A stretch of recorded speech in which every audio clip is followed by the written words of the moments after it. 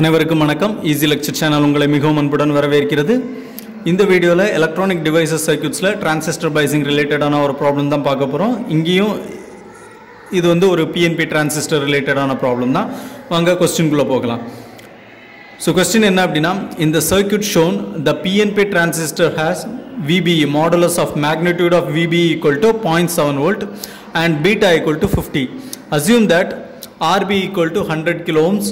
For V0 to be 5 volt, the value of RC in kilo ohms is dash. Okay, so இப்படி இருக்குது question.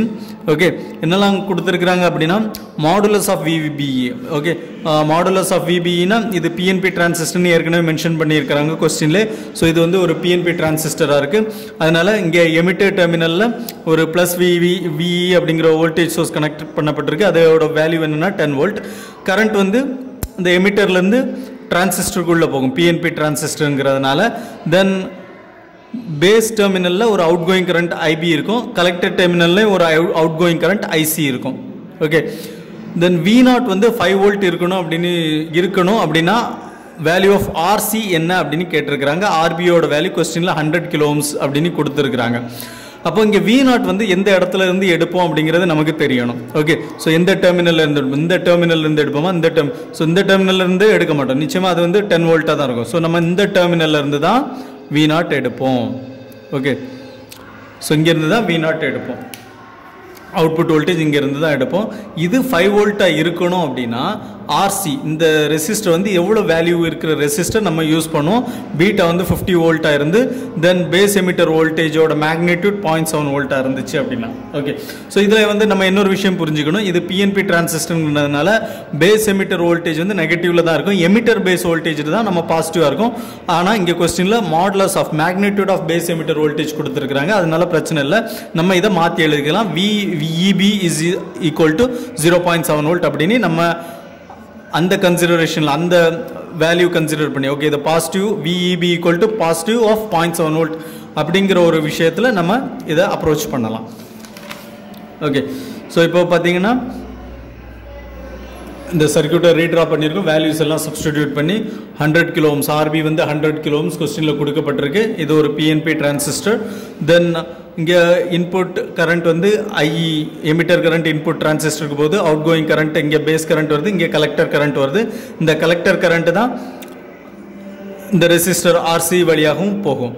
Okay, so இப்போது நம்ம இங்கே வந்து KVL 1 apply பண்ணோன்னா நமக்கு ஐபி பேஸ் கரண்ட் எவ்வளோன்னு தெரிஞ்சிடும். பேஸ் கரண்ட்க்கும் கலெக்டர் கரண்ட்க்கும் உள்ள ரிலேஷன்ஷிப் வச்சு பீட்டா என்ன ஏற்கனவே நமக்கு பீட்டா தெரியும், அந்த பீட்டா வேல்யூ மூலமாக நம்மளால் கலெக்டர் கரண்ட் ஈஸியாக கண்டுபிடிச்சிடலாம். ஓகே, ஸோ இங்கே KVL 1 அப்ளை பண்ணோம் அப்படின்னா -VEE plus VEB plus IB into RB equal to 0. Okay, so -VE ஏன்னா இங்கே வந்து இப்படி நம்ம இந்த டைரக்ஷனில் மூவ் ஆச்சுல ஃபஸ்ட்டு நம்ம கிராஸ் பண்ணுறது இந்த இடத்துல நெகட்டிவ் டெர்மினல் தான் கிராஸ் பண்ணுறோம். அதனால தான் -VEE plus VEB plus IB into RB equal to 0. So இப்போ நம்ம தெரிஞ்ச வேல்யூ எல்லாம் இங்கே சப்ஸ்டிடியூட் பண்ணுவோம். -VE தெரியும் -10, ப்ளஸ் VEB தெரியும் ப்ளஸ் 0.7 வோல்ட், IB தெரியாது, RB தெரியும் 100 கிலோ ஓம்ஸ். ஸோ இதில் இருக்கிற ஒரே ஒரு அன்னோன் IB ஈஸியாக கண்டுபிடிச்சிடலாம், அது 0.093 மில்லியாம்ஸ். ஓகே, ஸோ எப்போவுமே மில்லியாம்ஸில் எழுதுறது நல்லது. ஓகே, அடுத்தது இந்த ஈக்குவேஷனில் KVL 2 அப்ளை பண்ணலாம். அப்படி இல்லைனா நம்ம டேரெக்டாக ஐசியோட வேல்யூ கண்டுபிடிச்சிடலாம். Okay, so collector current base கரண்ட்டோட value கண்டுபிடிச்சாச்சு, கலெக்டர் கரண்ட்டோட வேல்யூ டேரெக்டாக கண்டுபிடிச்சிடலாம். கலெக்டர் கரண்ட் என்ன அப்படின்னா beta into IP, current gain into IP. Okay, so IC is equal to beta into IP. So beta into ஐபினா பீட்டாவோட value 50 into 0.093 போட்டோன்னா நமக்கு collector current தெரிஞ்சிடும். Okay, so இந்த collector கரண்ட்டை இந்த இடத்துல நம்ம வந்து கிர்ச்சாஃப்ஸ் கரண்ட்லாம் அப்ளை பண்ணோன்னா இங்கே என்ன ஆகும்னா கலெக்டர் கரண்ட், இந்த கரண்ட் கலெக்டர் கரண்ட் தான் ஆர்சிக்கு அக்ராஸாக போகுது. அப்போது இந்த இடத்துல KCL அப்ளை பண்ணோன்னா என்ன ஆகும் அப்படின்னா V0 -0. ஓகே, ஸோ கிரவுண்ட் இருக்கு இல்லையா. Okay, so V0 -0 divided by RC is equal to IC. இந்த கலெக்டர் கரண்ட் வழியாக இந்த ரெசிஸ்டர் RC வழியாக ஃப்ளோ ஆகக்கூடிய கரண்ட் கண்டுபிடிக்கிறதுக்கு நம்ம KCL அப்ளை பண்ணலாம். V0 -0 divided by RC. Okay, so V0 நமக்கு தெரியும் 5 வோல்ட் அப்படின்னு, -0 பிரச்சனை கிடையாது, டிவைடட் பை RC கிடச்சிச்சுன்னா நமக்கு ஐசி தெரிஞ்சிடும். ஐசி ஏற்கனவே நம்ம கண்டுபிடிச்சாச்சு 50 × 0.093 அப்படிங்கிறது மூலமாக. ஸோ இப்போது நமக்கு இது எல்லாமே கேசிஎல்ல இந்த பாத்தில் சப்ஸ்டிடியூட் பண்ணோம் அப்படின்னா ஓகே. ஸோ இந்த இடத்துல ஓகே. ஸோ இதை பற்றி தான் பேசிக்கிட்டு இருக்கோம். இது விஷுவலில் கவனிக்கலை, விஷுவலில் வரல. ஓகே. ஸோ இந்த இடத்துல நம்ம வந்து கேசிஎல் அப்ளை பண்ணுறோம். ஸோ கேசிஎல் இந்த கலெக்டர் கரண்ட் ஐசி இருக்கு இல்லையா, இதுதான் இந்த ரெசிஸ்டர் ஆர்சி வழியாக ஃப்ளோ ஆகுது. ஸோ இந்த இடத்துல கேசிஎல் அப்ளை பண்ணோம் அப்படின்னா V0 மைனஸ் இது கிரவுண்டுக்கு கனெக்ட் பண்ணியிருக்கிறதுனால இது வந்து 0 வோல்டேஜ்னே வச்சுக்கலாம். So V0 minus 0 divided by RC is equal to IC. IC என்ன? Beta into IP, that is 50 × 0.093 நமக்கு ஏற்கனவே தெரிஞ்சிச்சு. ஓகே. ஸோ அதை இந்த ஈக்குவேஷனில் நம்ம போடுறோம். 50 × 0.093 தான் IC. IC is equal to V0 minus 0 divided by RC. V0 எவ்வளோ? 5 மைனஸ் 0 5 தான், டிவைடட் பை RC. இப்போ இங்கே இருக்கிற ஒரே அன்னோன் RC மட்டும் தான்.